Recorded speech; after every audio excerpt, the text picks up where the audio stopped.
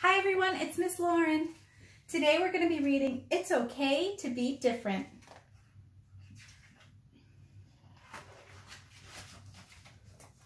It's okay to be missing a tooth, or two, or even three. It's okay to need some help, and it's okay to have a different nose.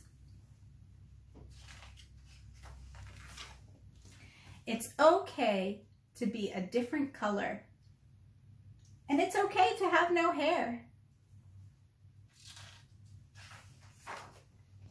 It's okay to have big ears, and it's okay to have wheels.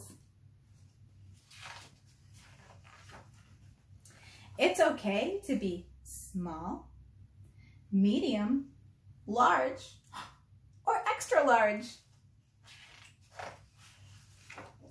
It's okay to wear glasses. It's okay to talk about your feelings. It's okay to eat macaroni and cheese in the bathtub. And it's okay to say no to bad things. It's okay to come from a different place. And it's okay to be embarrassed. It's okay to come in last. And it's okay to dance by yourself.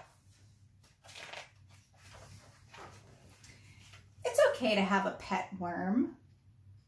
And it's okay to be proud of yourself. It's okay to have different moms. And it's okay to have different dads. It's okay to be adopted. It's okay to have an invisible friend. And it's okay to do something nice for someone. It's okay to lose your mittens. And it's okay to get mad.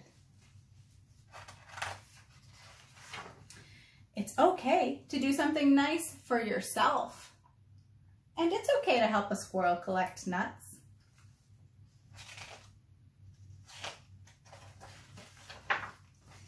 It's okay to have different kinds of friends. It's okay to make a wish. It's okay to be different. You are special and important just because of being who you are.